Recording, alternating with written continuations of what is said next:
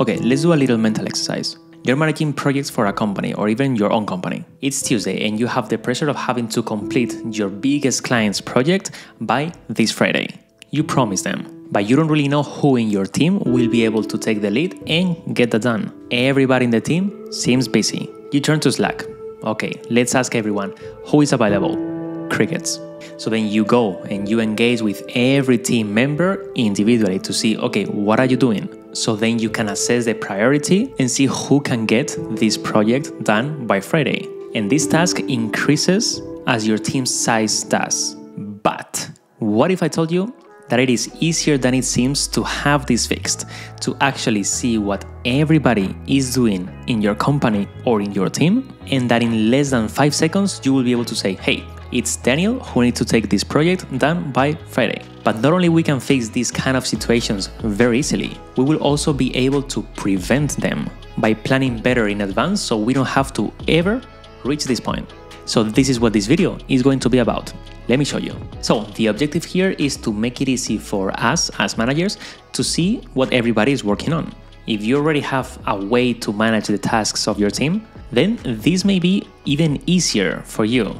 You may have all the ingredients, but just don't know how to combine them to get you this information. But if not, if you are starting from scratch, don't worry, I'm gonna show you everything. So for fixing this problem, I'm using a tool called Notion. And we are gonna be fixing this by using Notion's databases.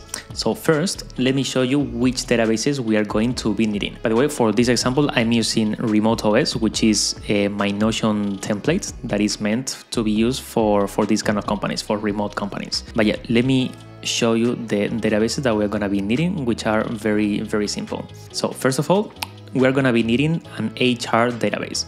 This database is going to host the people that work within the company. And if you're a little bit familiar with Notion, you may ask, okay, Daniel, why are you overcomplicating this and using a database for this when we can use just a person property everywhere else? So for example, we will be able to assign a task just using a person property. Wrong.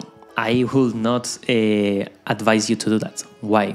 Using a database, it is the only way that I'm gonna have to have a full view of everything that a particular person is working on, the meetings, projects, tasks, the companies that he is managing, the salary, like everything. This will not be possible just using the person property.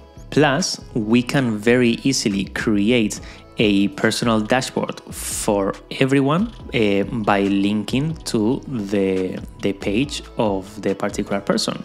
So if I am to create, I don't know, let's say that I hire a new person. So I can make this template default, and let's say that this is the new person, and that is it. This will be Daniel's dashboard. So he will be able to have all the tasks, projects, meeting, contacts, everything in here.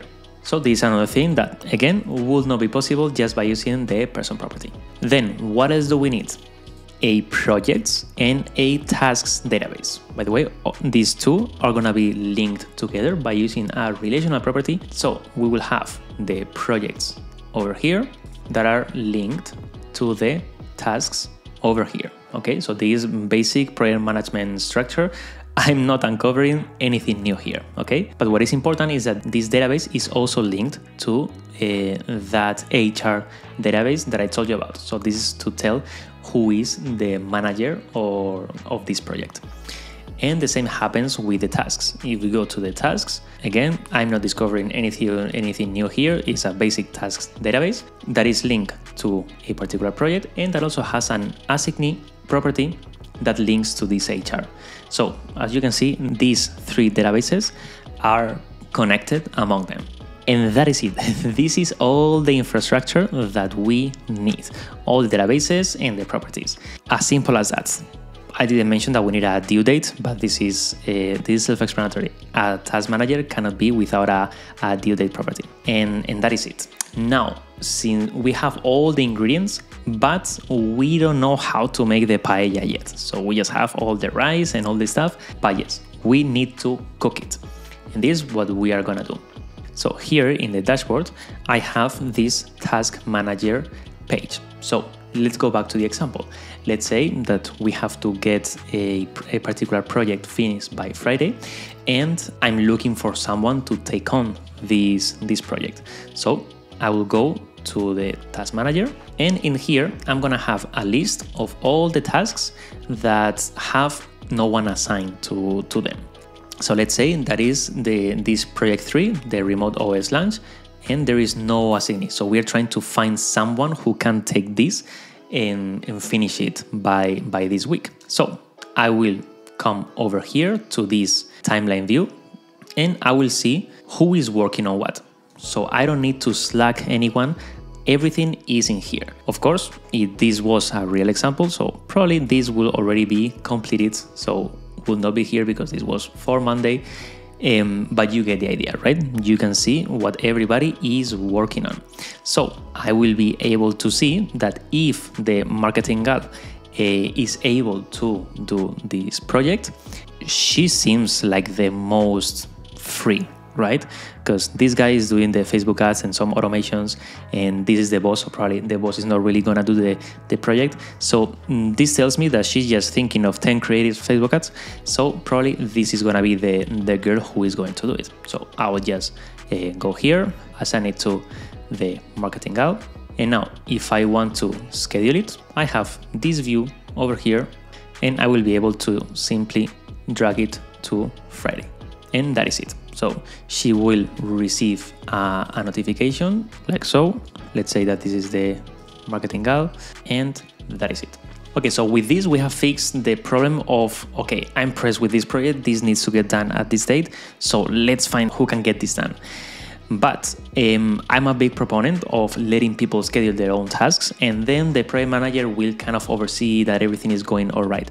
So how do we make it easy for everybody to schedule their own tasks? So as I showed before, every person has its own personal dashboard, and they will be able to come here. So let's say that I'm the marketing gal, and everybody has this planning view, which is basically two linked databases in calendar view and in table view.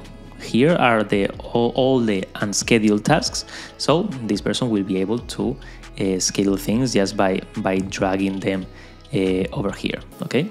But what if the problem is the projects themselves, that we don't know if we are scheduling too many projects at the same time? Well, so we can zoom out a little bit, and instead of focusing on the tasks, we will be able to focus on the projects.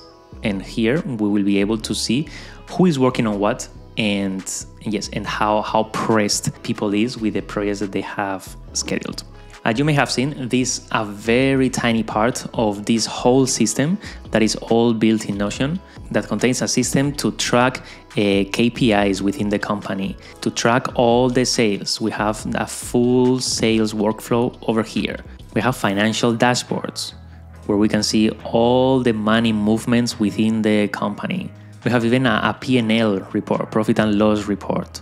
We have a way to track products and services, how much income we are getting from each product, for the revenue, all the transactions.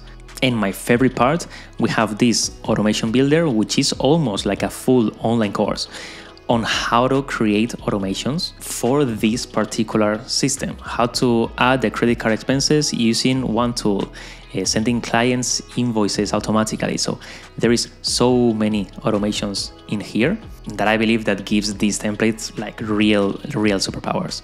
So if you want to get the system, I'm gonna leave it in the description of this video. So that is it for today, guys, and as always, hasta la próxima.